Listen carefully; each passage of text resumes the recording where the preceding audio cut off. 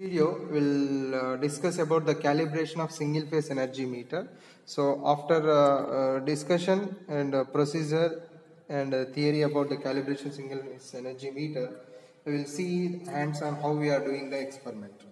So here if you see the calibration, what do you mean by calibration?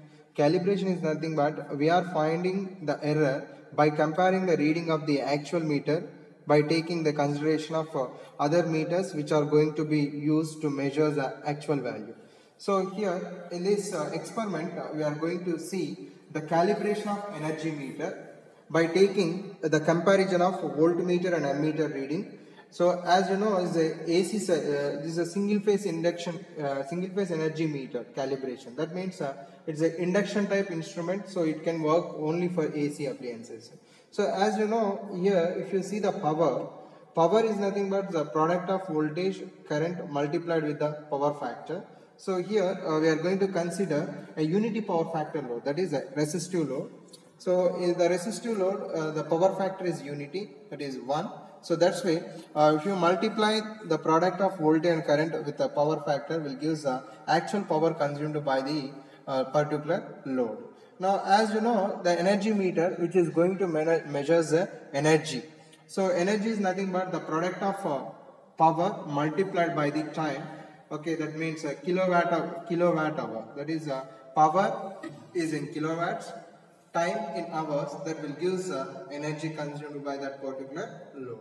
So before going to start the experiment, I will see the list of operators required for this experiment. Those are first the auto transformer, which is going to vary the value of the input given to the particular load, and next you can see the ammeter to measure the current supplied to the load, and a voltmeter. Now this will used to measure how much voltage we are going to apply across the load, and in the same way to record the number of units consumed by that particular load, we are going to use a energy meter. Now this is our calibrated component here to find out the error which is going to be measured by this voltmeter and ammeter.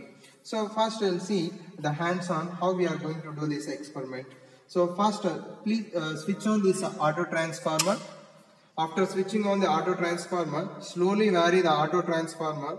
By using this knob, you can slowly vary the auto transformer step by step. Now the rated voltage is 230 volts for single phase. So just apply 230 volts by using the auto transformer. You can observe the reading in the voltmeter. You can observe the voltmeter reading. See, I will set that voltmeter reading to 230 volts. So as you know, so far we have not applied any load on this particular. So far we have not applied any load. So that's why the ammeter reading is equal to 0. So and one more thing here, you can see, as it is load is open circuited, you can't find any rotation of the disc inside the energy meter. So that means the energy meter is not going to record any value. In the same way, ammeter shows a 0 reading. So next, first we will start step by step. We will apply the load on this particular energy meter. So now I will switch on the first load. Now here you can't find anything because it's a very small value. Now next I will increase one more load. So now you can read the ammeter reading here. So now this is the ammeter reading, that is 2 ampere column. You can see here serial number, current, how much current is going to be consumed by the load. Next voltage, how much voltage we applied across this particular load. Next actual reading. Next time for revolution, and this is a percentage of error. That means actual value minus this particular value by total actual value, that will give the error. So just first we will start with the open circuit. Okay, now if you see the open circuit reading, now first serial number 1, current is 0, voltage, we applied the voltage, that is 230 volts. Next actual reading, so VI cos pi, anyway I value is 0, so this value is also 0. Time for revolutions, okay, there is no rotation of the energy meter, so this is 0, and error is also 0. Now we'll see the next second reading. By applying the load, now you can see the current which is going to be drawn by the load, that is 2 amperes, and the voltage here is, there is a small voltage drop here due to the resistive load, that is around there is a small decrement around 3 volts, that is 227,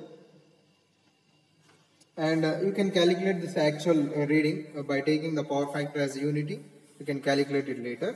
And one more thing here, time for revolution, you can see this is 3600 is a constant into, we are going to take 5 revolutions of this energy meter by this meter constant K, and this is a time taken for 5 revolutions. So see here this is a meter constant. So in this meter you can find the meter constant is 600. So that's why the K value here is 600. This is a meter 600 revolutions per kilowatt hour. So that means this meter will measures 1 kilowatt hour of energy when it rotates, the disc rotates 600 revolutions. So it will record 1 unit of energy. Now this is the first one. First reading is under no load, and the second reading is at 2 amperes of current, and there is a drop of voltage 227. Then you can calculate this, and so I will show this how much time it is going to be taken to complete 5 revolutions. So to do that, please take a stopwatch. In the stopwatch you can okay, by using stopwatch we can calculate the reading of this energy meter. So first, before going to start that recording of these revolutions, you just check it out, that red mark. So when the red mark comes coincide with the arrow mark, you can stop counting. Yeah, I started here. Now 5 revolutions, just to calculate for 5 revolutions.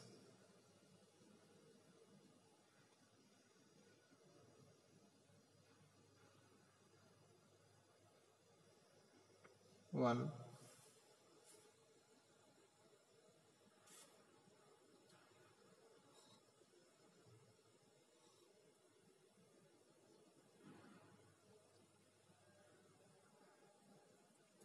two,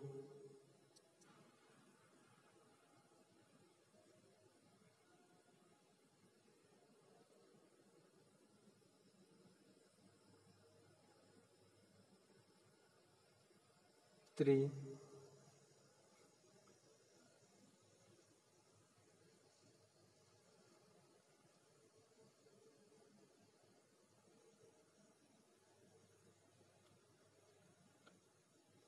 four,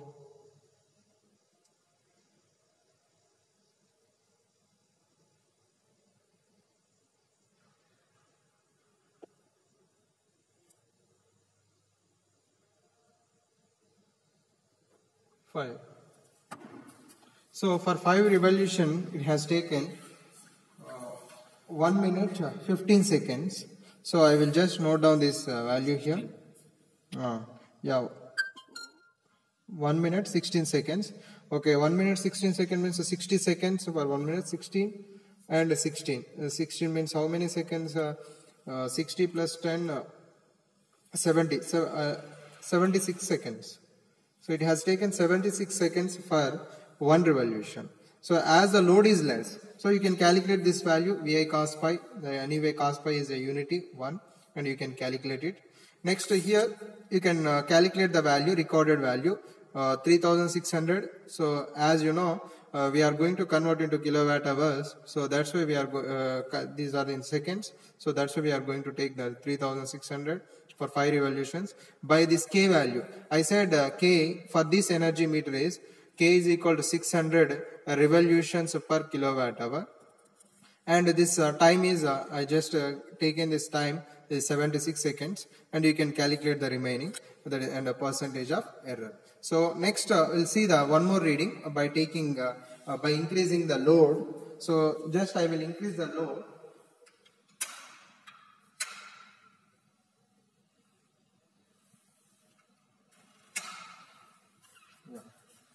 Now I just increase the load. So by increasing the load, you can observe the ammeter reading. So this ammeter reading is around 7. So this is 7 amperes. And if you see that voltmeter reading, still the voltmeter is reduced because we increased the resistance. So now it is 220. And you can see that time taken for revolution. See, the rotation of the disc will be increase. The speed of the disc increases. So I will start this. Yeah. 1, 2, 3, 4, 5. So it has taken just 19 seconds. Earlier, it has taken 76 seconds to complete 5 revolutions. Now by increasing the load, it has taken only 19 seconds, 19.49 seconds to complete 1 revolution. So, and you can calculate the remaining readings. You can calculate the percentage of error. So as you know, the percentage of error formula, percentage of error is equal to, so the actual reading minus this recorded reading, kilowatt hours, kilowatts only, by the actual reading, will give the percentage of error. So you can, by using a calculator, you can do these simple calculations. You can substitute here, then you will find the percentage of error of this particular energy meter. Thank you.